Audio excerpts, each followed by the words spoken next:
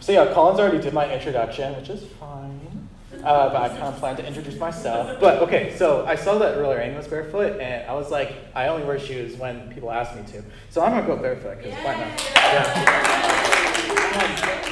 Yeah, and so I'm also gonna give a little introduction about myself, mostly because I wanna like get to know y'all more so I don't feel as nervous. So yeah, I'm Jake, junior at CMC. I'm really afraid of bugs, like the flying beetles that people claim are blind. They're not blind. They have it out for me, I swear.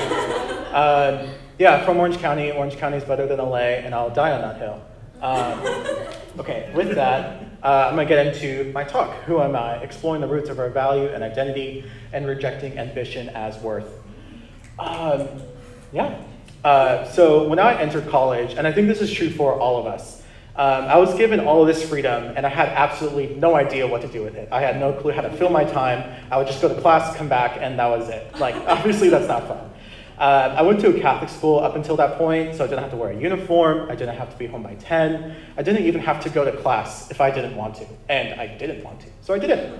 I got to do all the things I wanted to do, and I got to do them when I wanted to do them. And so I was kind of free to answer this question of who is Jake for the first time ever.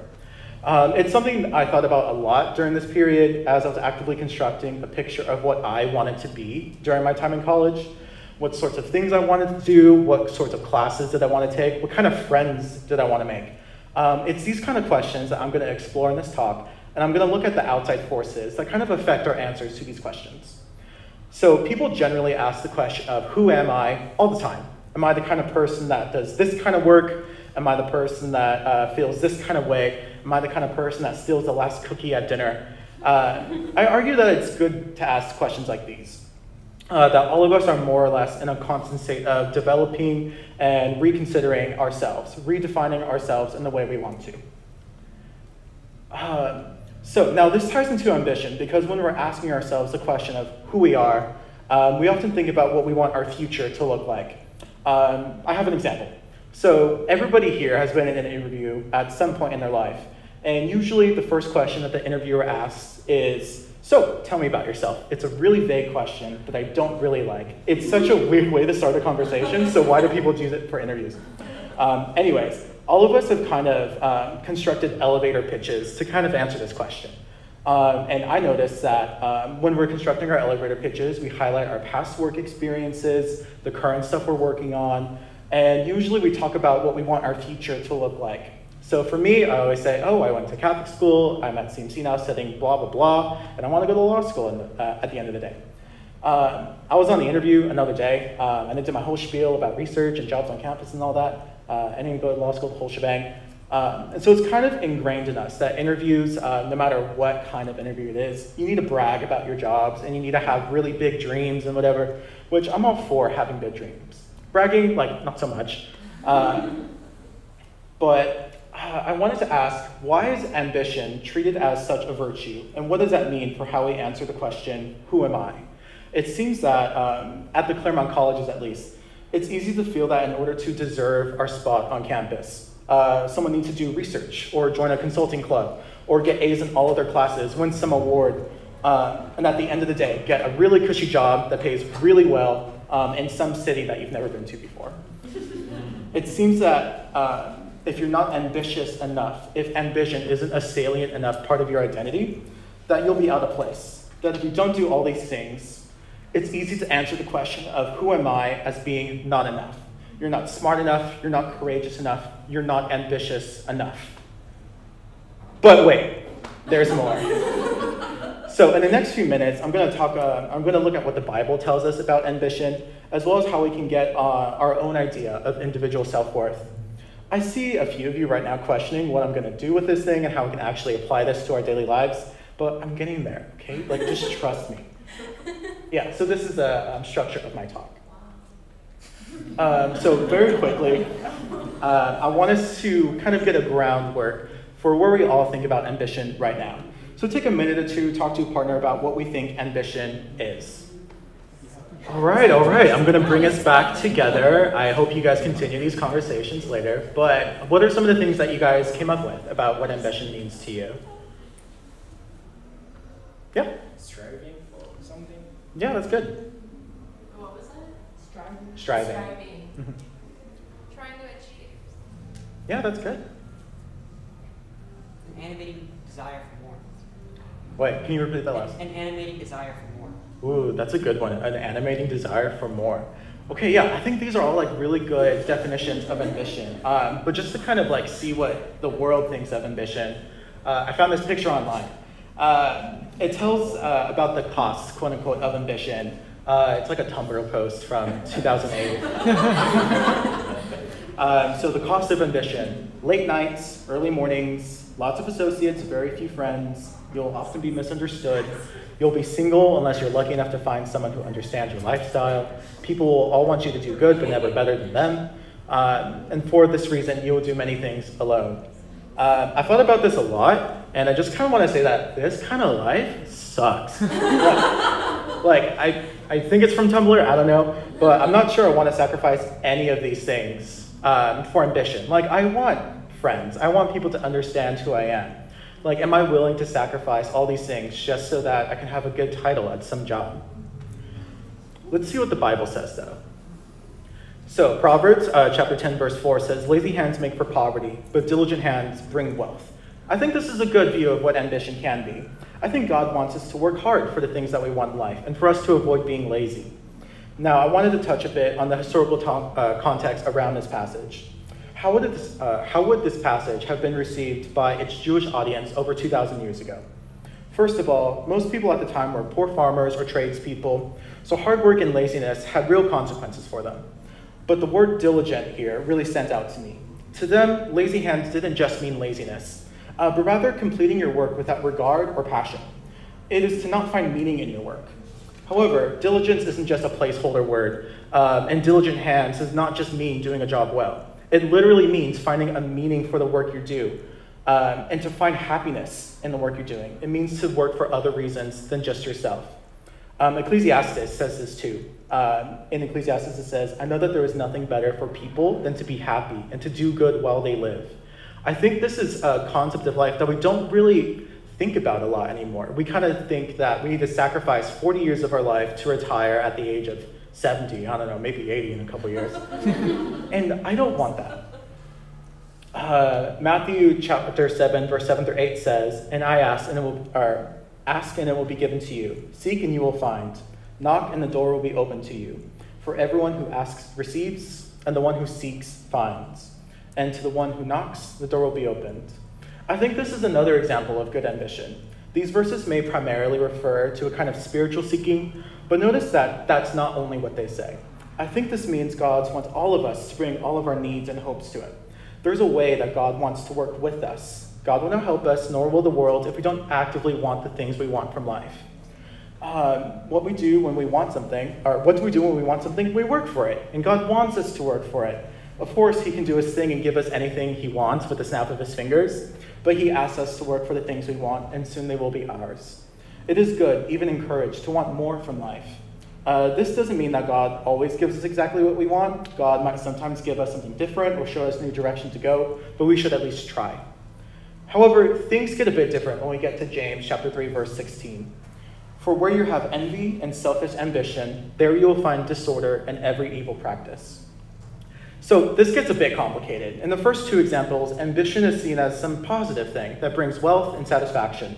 But here, James specifies an enviable and selfish ambition that brings disorder into your life. So it seems that ambition, as it is commonly understood, that being a want to do well in life, is only good if it's a selfless ambition, not a selfish ambition. This feels like a challenge to a lot of the ambition we experience here on campus. Is it possible to be ambitious in a way that isn't envious or selfish? And what does that look like? I think it is possible to have ambition that's selfless, that's more than just yourself, that has impacts on other people that aren't you. And so take a few minutes and talk about what this means for you in the same partners from before. That's what I'm saying. All right, let's gather us back up together. Thanks, Tina, for letting me know when to bring it up. Okay, so what did you guys talk about? How does the phrase selfish or selfless ambition apply to you, or how should it apply to you? I think the first word that came to mind was mentorship, because I feel like personally personally, I'm like really ambitious and really passionate about mentoring like underclassmen. So if someone who's like interested in finance and is really like trying to recruit or something and needs some help, like I'll like pick up the phone and call them, whether that be like people from like high school who like email me, but like also like people at CMC who are going through that process that I went through last semester. So I just like try to give as much advice as possible because I really think it's a really difficult process. So I want to like alleviate that as much as possible. Yeah, I think that's a really good take on the world to have. To want to mentor other people to help them get to the same place you are. You know, get your foot in the door, then hold it open for others. Is there anybody else want to share their thoughts? Yeah? I would think of selfless ambition as a desire to achieve something that is not self-aggrandizement or is not directly beneficial to oneself. You know, a desire to cure a disease, for instance, would be a sort of selfless ambition. Yeah, that's really great. I also want to shout out Chris and Lorraine for doing CCF, which I think would be selfless ambition. Okay, right now I wanted to kind of transition to how we get our own individual idea of self-worth and how we can rethink it to be more in line with this new understanding of selfless ambition.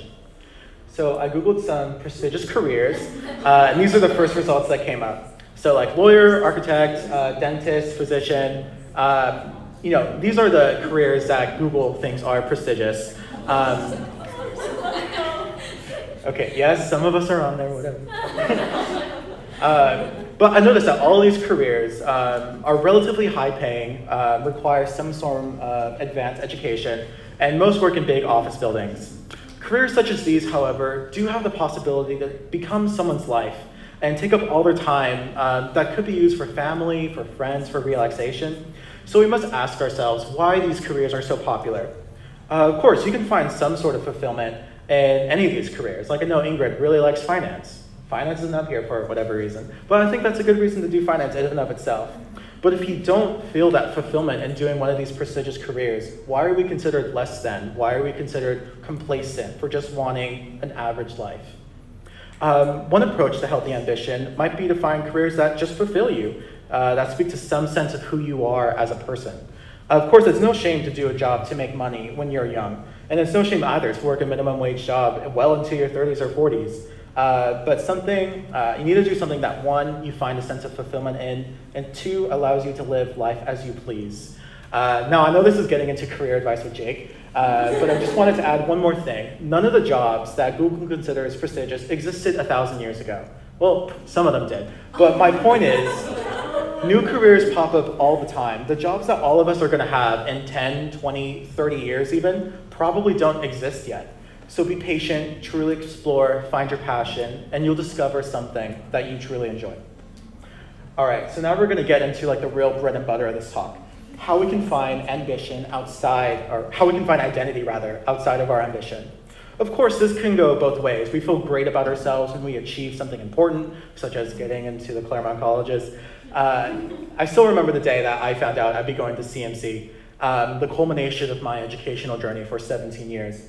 I was sitting at the dining table in my home in Orange County, just refreshing my laptop every 10 seconds, waiting for the application portal to update. Then at exactly 5:02 p.m. on December 15th, 2020, I saw a new message was posted, and I discovered I got into CMC. There was like confettis and everything. I almost tackled my mom when I found out.